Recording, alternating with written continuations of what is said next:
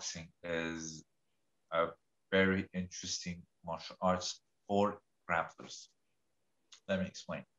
Um, Usually, like from all the fights I've seen in front of my eyes, like on the streets outside of the school or something, it always starts with like very strong shoves, then like a big haymaker or a slap, and then you have like a big clinch, and then maybe like it either ends or like people come in and separate them, like from the stuff that I've seen. But it's that like if you let them go at it, it's usually that sequence is big shoves, then the slap, like big slaps, haymakers come in. If they're both still like, if you get a KO, that's it. And then, or if it might continue to a clinch, they both maybe tend to fall down. Then whoever gets top position is ground and pound, and that's it. That's like your your street fighter with zero martial background type of sequence from what I've seen. But think about it, from the slaps and the shoves till the clinch, that's what a judoka needs to add to his arsenal, or to his or her arsenal, in order to um, have like, after that, then they can use their judo. But then getting in closely and then gripping, or uh, not necessarily the best thing. Like even in MMA, you see them, then they throw a few hits, and then maybe they decided that, okay, that now it's a good time to show my grappling, whether it's Khabib or anyone else. But it's filling the distance with the striking, then getting closer for the grapple. Like that's the natural sequence of fighting. So that's what we miss in judo. We usually just get in, we grip, and then we start to grapple. I think adding boxing, or any type of like maybe savate or kickboxing, for your judo, I think that would complete the sequence. Yeah, I yeah, might be wrong, but that's from my observation. yeah. I believe the same thing. I believe that you need some kind of form of striking. Yeah.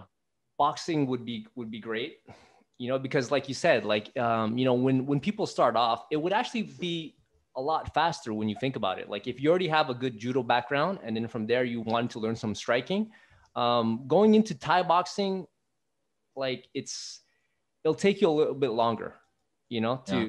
to master, because now you have so many things. You have like you have your hands, you have your elbows, you have the clinch, you have the knees, the kicks, and Yeah. all that. But you could, if you were in a hurry, to complete to round off your skill set, then boxing, because boxing hands are, you already have the footwork, you already have a little Yeah. bit of this. Kaisabaki. Yeah, because of the kumikata, you're used to, you have these Yeah. reflexes there. So just adding in boxing would be would be, you would pick it up relatively quickly. And then from Yeah. there, and when you get into a fight, sometimes you're arguing, like let's say you get into an altercation, like it's very rare that you're thinking, oh, I'm gonna kick him in the head. Yeah. But the first thing that your first instinct is gonna be to throw hands. So I Yeah. think that might be a better option. But yeah, definitely.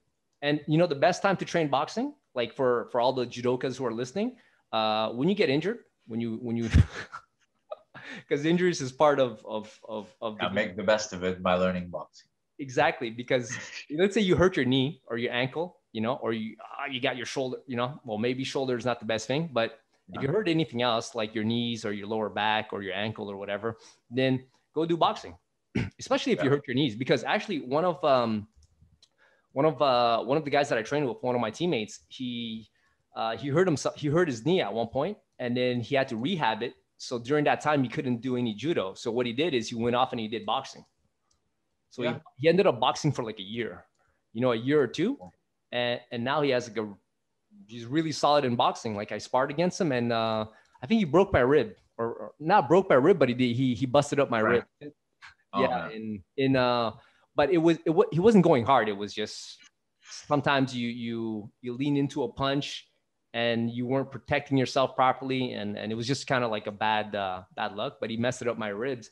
But all that to say that his boxing was very good, so the best time to learn boxing would be when you hurt your knee, because that's going to happen for sure. Yeah, like make the most of your time instead of staying home and getting depressed. Yeah, you can make good use of it. Yeah, you're right.